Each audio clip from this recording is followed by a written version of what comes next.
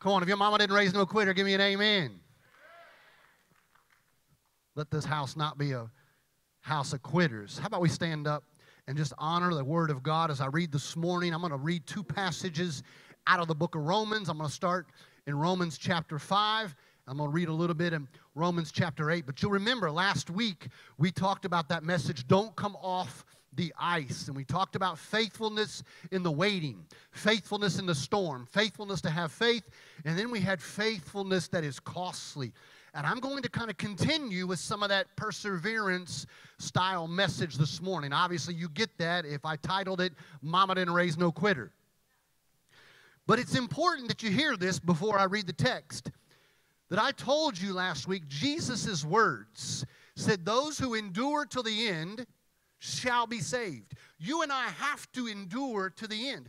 We've got to finish this race. And I want you to know that you're not a quitter. Romans chapter 5, let's read it together. It'll be on the screen. I'm reading the New King James Version this morning. And not only that, but we also glory in tribulations, knowing that tribulation produces perseverance, and perseverance character, and character hope. Romans chapter 8, verse 28 and 29, and you're very familiar with it. And we know that all things work together for good, to those who love God, to those who are called according to His purpose. For whom He foreknew, He also predestined to be conformed to the image of His Son, that He might be the firstborn among many brethren. Pray with me before you sit down. Lord Jesus, I pray that you open our ears to hear what the Spirit would have to say. And God, open our eyes to begin to see into the text, see into our life, see into the culture around us, to see what you would have us to see this morning. And I just simply want to be a conduit this morning that you move through, Lord. Let my words be your words. Put a filter over my mouth to say nothing but what you once said this morning. May our lives respond in faith to the word this morning in Jesus' name. Amen. You can be seated. So on a message like this, Mama Didn't Raise No Quitter, I need to begin by telling you a story about my mama. So I really wasn't old enough to witness and tell you what I'm about to tell you, but I do know that when my sister was 2, my brother was 4, and I was 6, my mom began nursing school. 2, 4, and 6, and she decided she was going to start nursing school. Now, I've done some college in my day, and I know that college isn't easy. But I can't imagine 2, 4, and 6. Now, my babies were small when they were in school, but I didn't have 3. The other key factor is I did have my wife around. My dad wasn't around when my mom was in school. In fact, when we were 3, 5, and 7, she said she began to start the hardest classes in her nursing degree. Not only that, that's when my dad actually left and was living in Colorado. And you know some of those courses, you know, you've got the algebras, you've got the chemistry courses, you've got the anatomy courses, and you've got lots of stuff that's just fun. Yeah, you get it, not really fun, right? But I remember her telling me that when the clinicals begin to start, she'd get up at 4 a.m. in the morning trying to prepare for classes while we were still asleep, and there'd be nights that she'd have to stay up late, and they'd have to go in and they'd have to study the charts. It was different back then. Of course, that was maybe 37 years ago. Let's just do that. You can do the math to probably how old I was. I'm the oldest, so if I was 7, there you go. You kind of get it that way. But it was difficult, she said. And she said there were times that she just felt like quitting, times when she was sitting in her bed at night that she'd cry herself to sleep, times when she didn't know how she would continue to go on, times when she didn't know how she was going to provide for her family. She said we were poor, we were on food stamps, we didn't have, I do remember this part of it, unfortunately, but my mom would make our own clothes, and we were pretty stylish, I guess we thought. We didn't know any better then, but I can remember seeing some of those pictures when we grew up of the clothes that my mom would make. Did y'all ever make your kids' clothes? Thank you, Mom, but I don't know about all that. But she would, back then we had the same pair of shoes that we wore for everything, and she'd just clean them up, wash them up, polish them, bleach the shoestrings so it looked like we had new stuff, but we never had new stuff for very long. You know what I'm saying? Same pair of shoes that I played baseball in, same pair of shoes that I played basketball in, and so on and so forth. And so she would tell me about this and those challenges, because the times that she would she would just struggle. She didn't have anything really outside to turn to. She was just kind of stuck in the middle of it. And I was like, Mom, well, how did you do it? Like, what kept you going when you felt like quitting? And she said, Dusty, we were so poor that I really wanted something better for our family.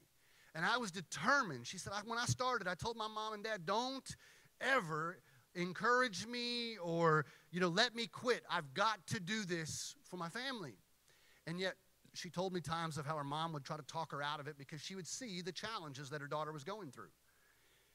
And this difficult time in your life, you can imagine what that's like. And you have to understand the why of it and the challenges that we face in this. And there are many things that happened throughout my childhood. Baseball is probably my favorite sport. I love playing baseball. I was an all-conference baseball player and basketball player. I was also an all-area catcher. So catcher was my thing. But I can remember how my mom would run us. I wonder, looking back, I didn't really understand all of what was happening when she would run us to this place, run us here. We'd play in different leagues, and I'd go from this one to go play on this traveling team. And, I really didn't understand. I just loved to go, and I wanted to go. And any time that I felt like we weren't going to go, I had my attitude like most young kids do. And now that I'm coaching, my kids are playing, I realize the sacrifice it takes for that. And so as I think about some of the lessons that I learned from my mom and I learned from the things, and my testimony, my mom and dad got a divorce when I was going into my junior year of high school, so I was young, watching my mom scramble, watching my mom try to keep everything together in the midst of this. And what I want you to hear this morning is not every lesson is taught with words. I know there were times that my mom sat me down and we had conversations and she poured wisdom into my life. But the best lessons that I learned from my mom were made through observations. Watching my mom taught me much about what I do not remember when I was 6 years old. Watching her desire to overcome, to not be a quitter. No matter what life threw at her, she was determined not to quit. And if I was going to reflect some of those life principles, I have to come to a place and say that Dusty's not going to be a quitter.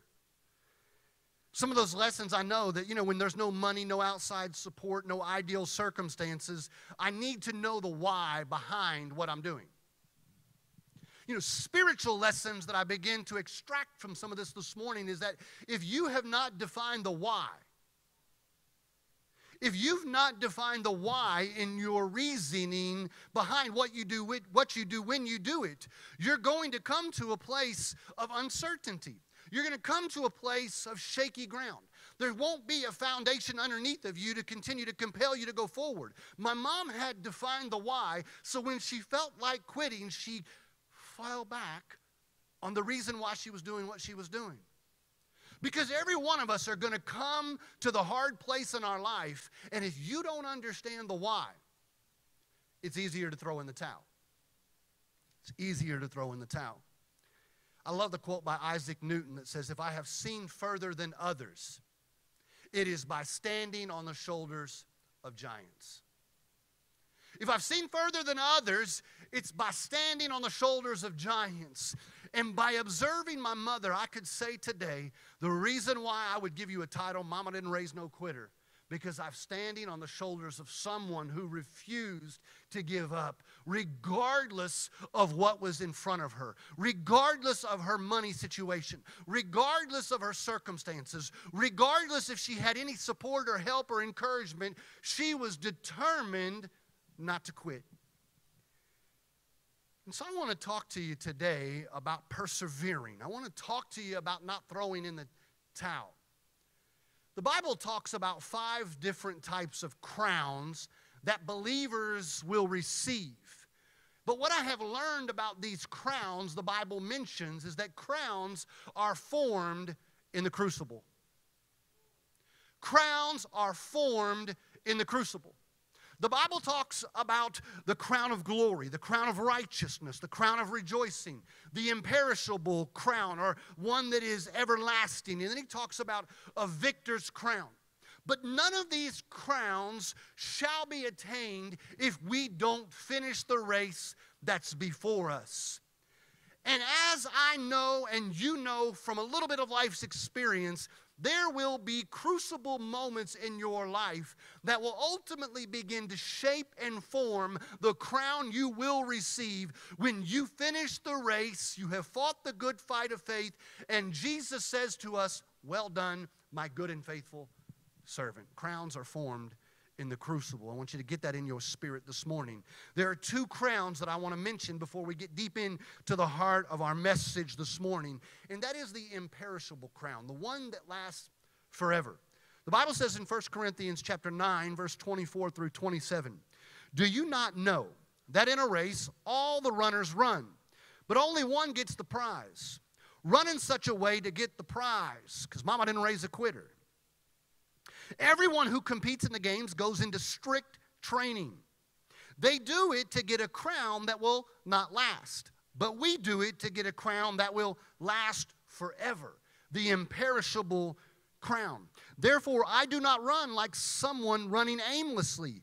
I do not fight like a boxer beating the air. No, I strike a blow to my body and make it my slave, so that after I have preached to others, I myself will not be disqualified for the prize."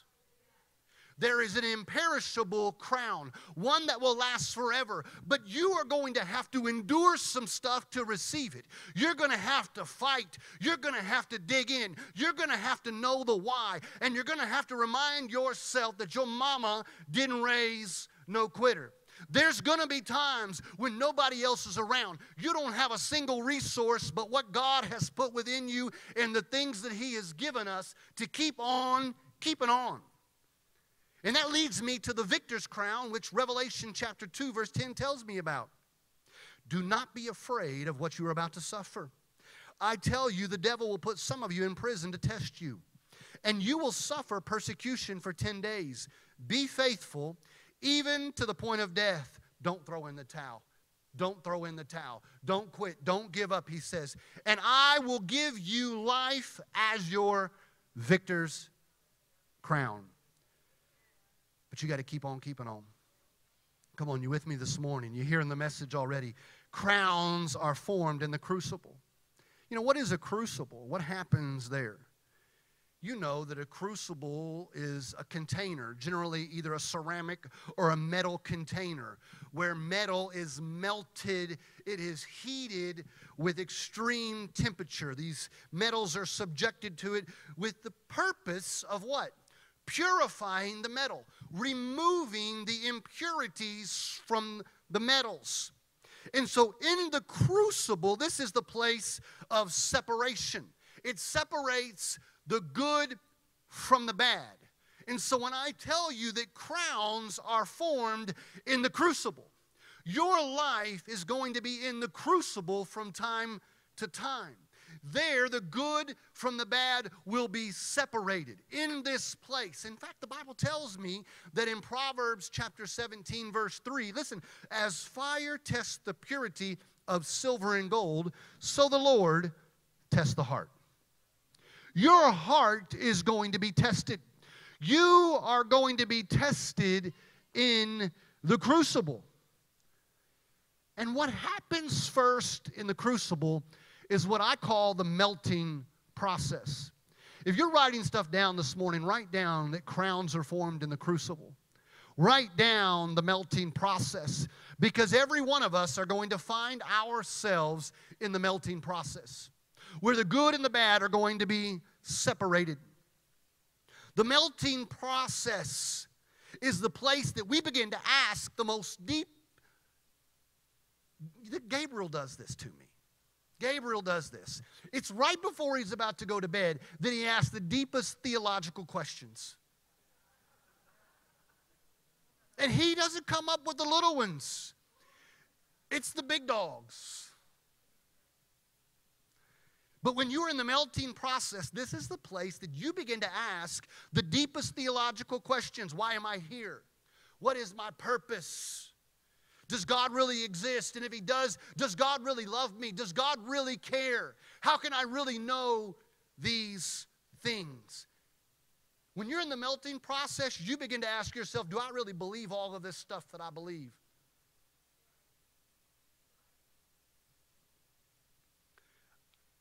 I'm going to tell you a time in my personal life. It's not really too spiritual at all, but I have a late July birthday. And so growing up, I always had to play with the older kids. When I was going into my junior year, I was just turning.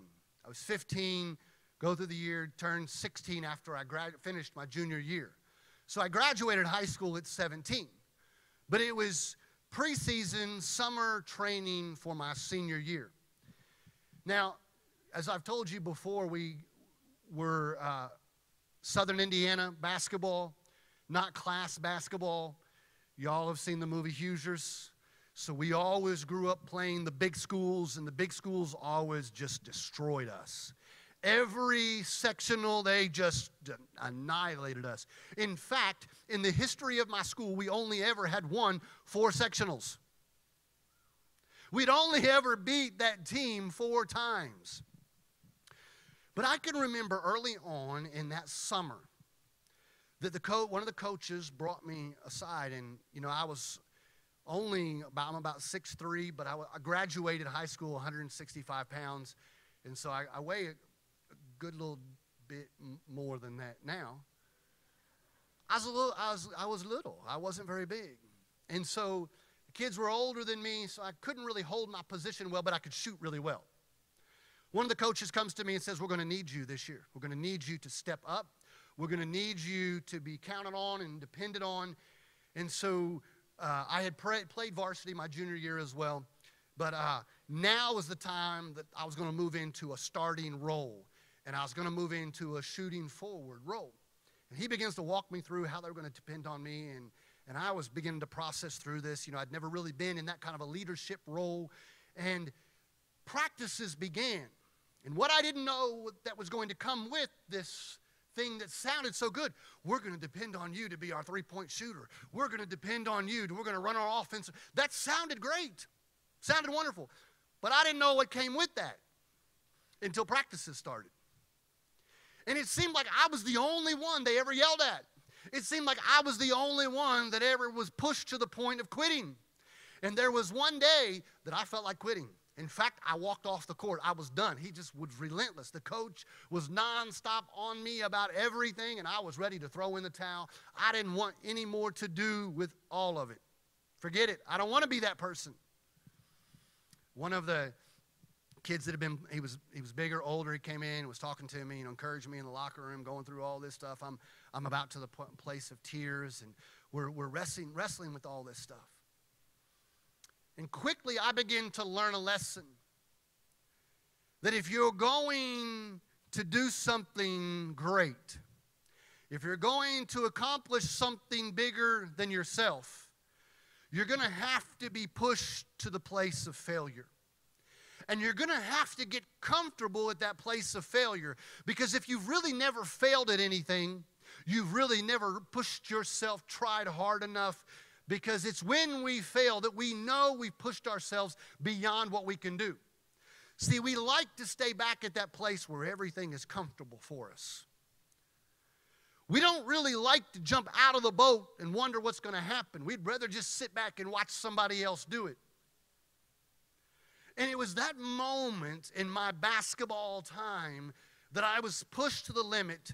And it was from that day on that I began to continue to rise up, work harder, push myself beyond what I could push myself to do. And we went on to win sectionals. We went on to regionals. I was a leading scorer on my team that year. But I don't think it would have happened had I not determined the why for me. Had I not really come to that place where I had to search deep within my soul, I probably would have never pushed myself as far as I pushed myself in that season. I'm only telling you that only to know that you have to come to a place in the melting process where things get so hard, so difficult, that stuff begins to come out of us that you really don't like. I didn't like the feeling of looking like I was a quitter. I didn't like the feeling of crying before my peers. I didn't like how that made me feel. But it was when I got to that place that I realized I could do more than what I thought I could do. You see, the melting process teaches us to enlarge our pain capacity. When you're in that crucible, it teaches you to enlarge your pain capacity. Like falling teaches us to get back up again. That pain teaches us that I can handle more than I thought I could handle. Failure taught me what didn't work. Betrayal taught me how to be a better friend, a leader, and a better husband. Weakness taught me about strength, and lonely nights begin to teach me what a bright sunrise really was. See, it's when you get to those places, friends, that you realize the work that God is doing within us. Did you know you had an ugly button? An ugly button. You know, that button that somebody can push to bring the ugliness out of us? Come on, you all got a button, and it just takes the right person, the right moment, the right situation to bring that ugly junk out of us. You got an ugly button.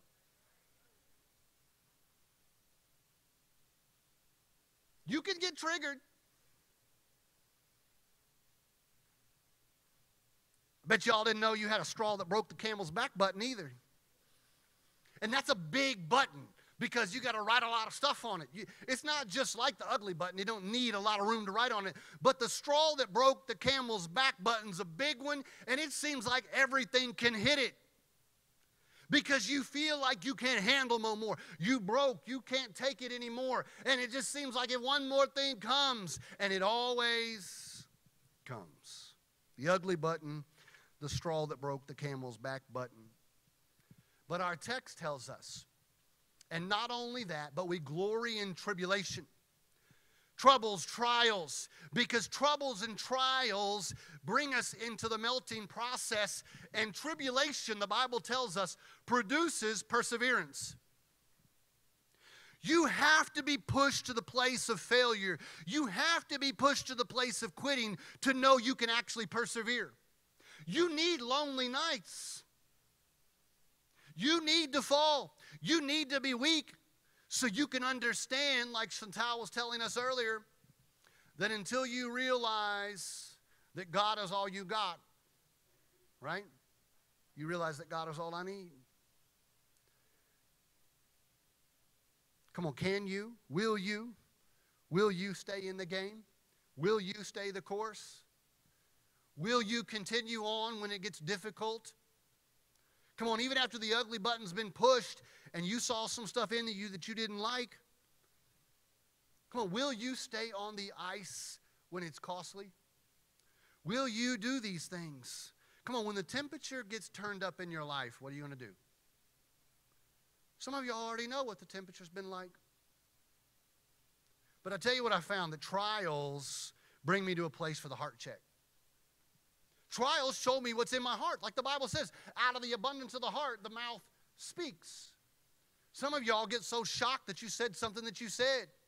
It was just our mouth telling on our heart. Come on, my mouth tells on me all the time. Your mouth tells on you. It shows what's out here. So trials bring me to a place of a heart check. So we have the melting process, and then we have the molding process.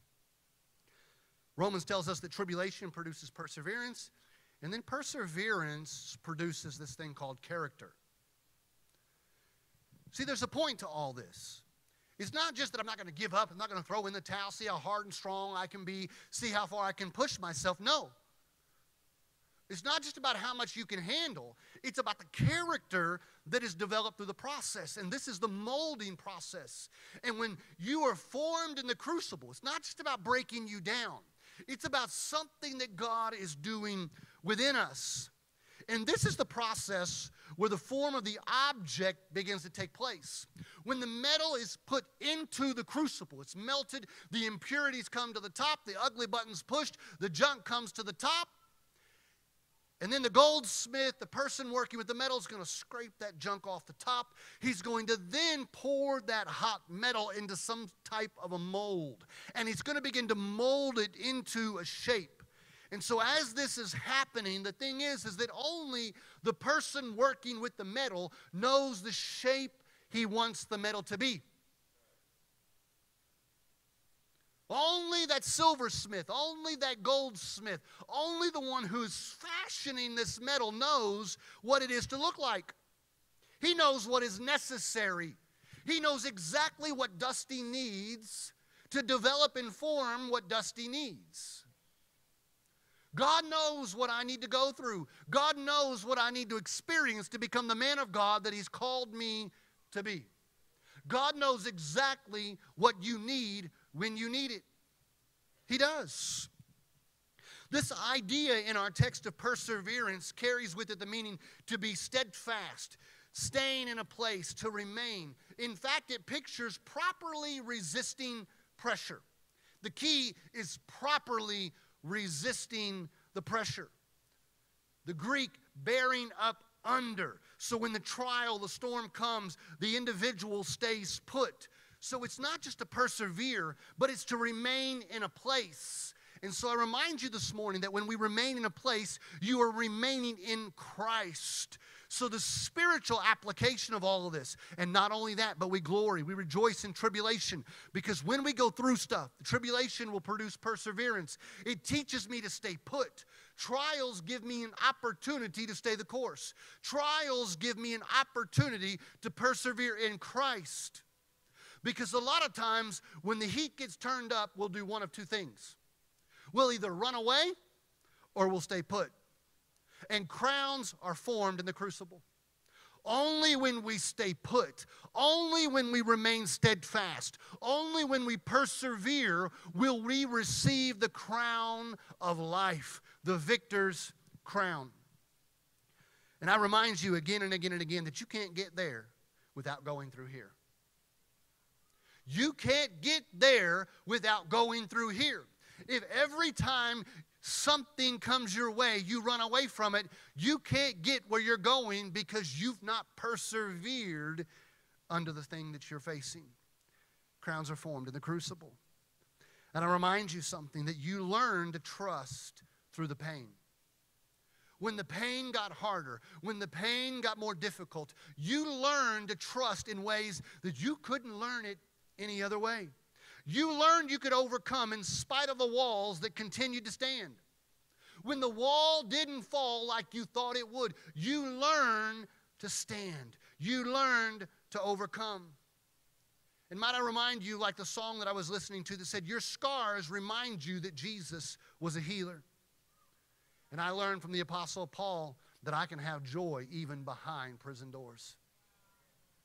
Come on, it was when the doors shut that I learned I can still have joy. That prison doors can't steal my joy. But until the doors shut, he couldn't learn that there was still a presence of God in a place that you thought he might not be. You can't get there without going through here. The crucible taught us things the mountaintop couldn't. And it became the tool to shape me into the man that I'm becoming today, the woman that you're becoming today. Come on, come on. Jeannie Mayo says that pain is often the passageway to our promotion. Pain is often the passageway to our promotion. And I'll just tell you that when you're faithful in the little things, he'll make you ruler over many. And when you can handle this, you can handle that. If I couldn't handle that coach getting all up in my business, if I couldn't handle him pushing me to that limit, there's no way that when the last few seconds were on the clock that he could trust me. You've got to be pushed to that limit. Mama didn't raise no quitter. I'm going to invite the worship team to join me on the platform. Leads me to my last point, the masterpiece, the finished product. You see, the word that's used for character in our text is a word that means tested in battle. Tested in battle, one that is trustworthy, reliable. In addition, it's a word that is used to describe metal after it has been purified. It pictures everything that is base or impure, and now it's been purged of all that junk. Character, integrity. I've been tested. I've been pushed, and all of the ugly button stuff is coming out of me, and God is healing it and making it into something good. And y'all know what I'm about to tell you, but how does the goldsmith know when the metal is just as he wants it to be. When he looks into it and he can see his own reflection. When he looks into that metal and he can see his reflection in it. And I remind you of this spiritual lesson that when the master goldsmith, Jesus himself, looks at you and I, does he see his reflection? Because those troubles and trials that you're facing, they weren't just so you could go through some stuff. God was working in you. And we know that all things work together for the good to those who love God and are called according to his purpose. Whom he foreknew, he also predestined to what? Be conformed to the image of his Son. Don't waste your pain. Don't waste the trouble. Don't waste the trial. God is doing something in you that will display Christ in us. The master goldsmith, Jesus himself, wants to know, does he see himself in us? You see, we become like that which we behold. We become like that which we set our eyes on. When we begin to set our eyes on Jesus, we become like Jesus. I want to kind of bring this to a close, and if our ushers could get in place, we're going to close with communion today. But I got one point I want you to hear this morning before we bring this to a close completely. Matthew chapter 5, verse 44, and the first part of the 45th verse says this. But I say, love your enemies, pray for those who persecute you. In that way, you will be acting as true children of your Father in heaven. Your actions, loving your enemy, praying for those who persecute you. When you do this, he says, you will be acting as true children of your Father in heaven. John chapter 1 verse 12 says, but to all who believed him and accepted him, he gave the right to become children of God. Now there are two references to children of God, child of God in our text. One is a Greek word, huios. And this is the son that begins to take on the likeness of his father. Come on, you know, you've seen how your children begin to act like you. They begin to talk like you. They begin to use words like you. They see what we do, and they begin to act that way. And that's the word huios. That's the word that's used for us who act like our Father in heaven. But then there's the Greek word teknon, which is meaning a son by mere birth. Those who accept him become children of God. So we are born again and we become a child of God.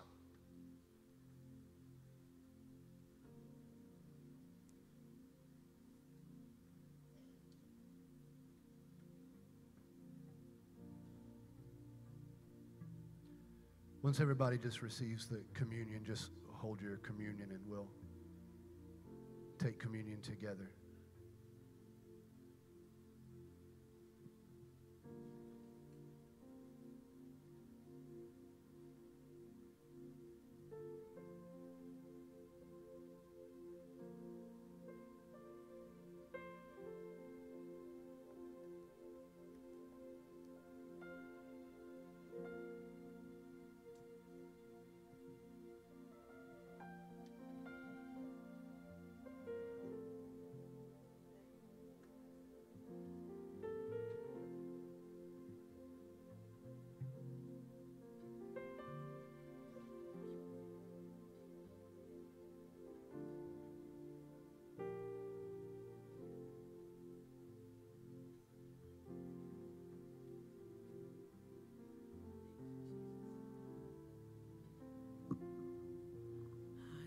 Decided to follow Jesus. I have decided to follow Jesus. I have decided to follow turning back, no turning back. I have decided to follow Jesus. I have decided to follow Jesus. I have decided to follow Jesus. No turning back. No turning back. So I want you to catch this point. I want to reiterate it again. Two places in the scriptures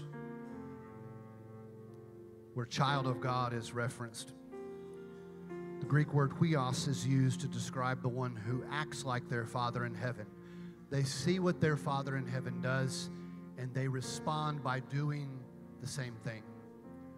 Then the Greek word for teknon is one who is merely a child by fact of birth.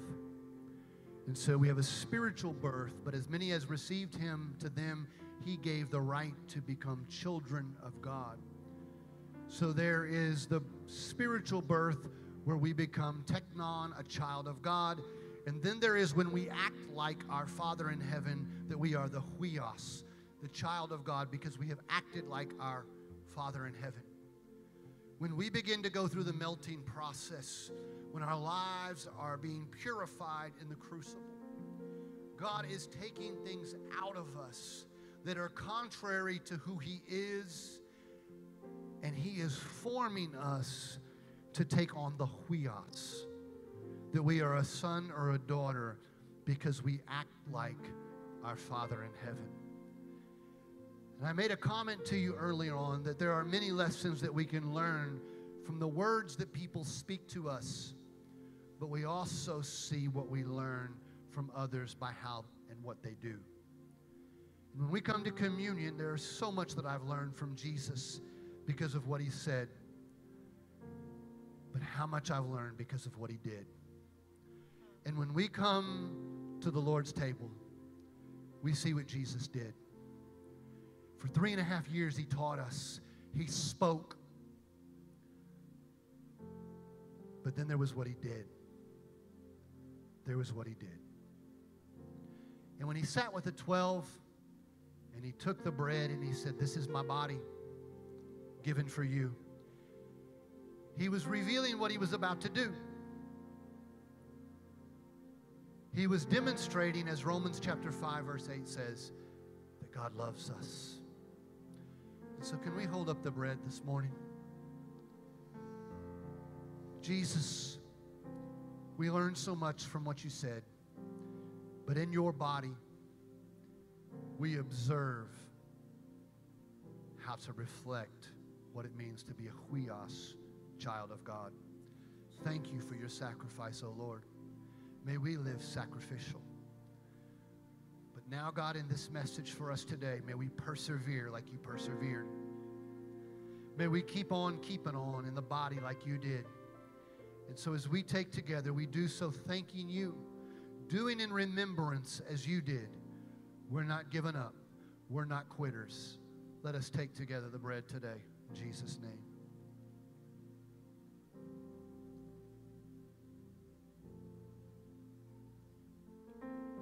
Then he took the cup and he said, "This was my blood, which would be shed for you."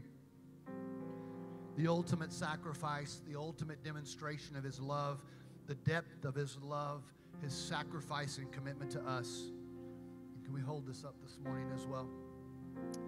Lord Jesus, your blood represents the greatest love that anyone could demonstrate, and that you laid down your life for us. And so this morning, as we participate, as we partake of what you provided for us, may we find physical strength, spiritual strength to persevere as you persevered this morning in Jesus' name. Let us take the cup together.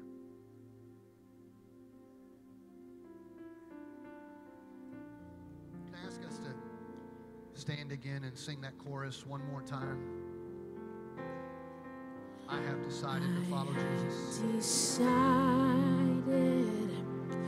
to follow Jesus. I have decided to follow Jesus. I have decided to follow Jesus.